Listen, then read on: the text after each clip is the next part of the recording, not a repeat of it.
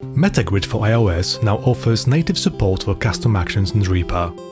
To enable Metagrid support in Reaper, do the following. Download Metaserver and app-specific resources from our website.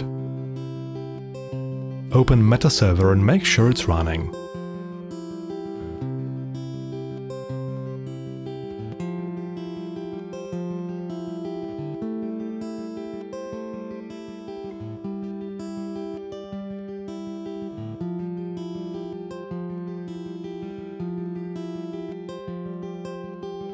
In Reaper, go to Reaper Preferences. Click Metasystem Reaper in MIDI port and check Enable input for control messages. Click OK. If you want to send MIDI notes, CCs and program changes from Metagrid to Reaper, check Metasystem MIDI import and click Enable input from this device and Enable input for control messages. Now Reaper is ready to talk to Metagrid with MIDI. Go to Actions, Show Action List, and click Import/Export and then select Import. Navigate to the location where you saved Metagrid app-specific resources and find Metagrid Reaper key map file.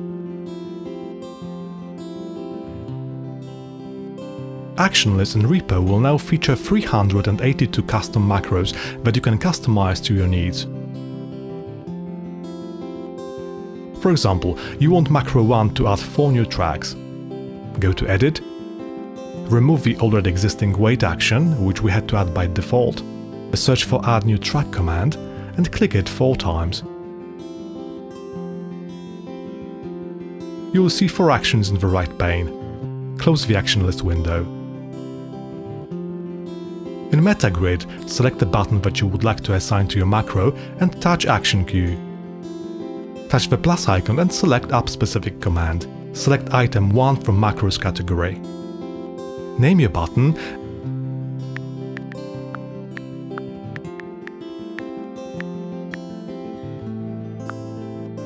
assign a color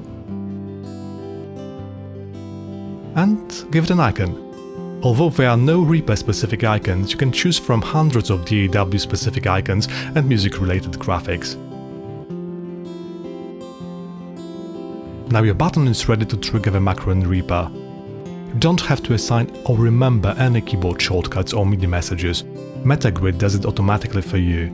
Metagrid is a perfect companion for Reaper, or any application on your computer for that matter. For more information, go to metasystem.io to learn how to streamline your creative workflow with Metagrid. Thanks for watching.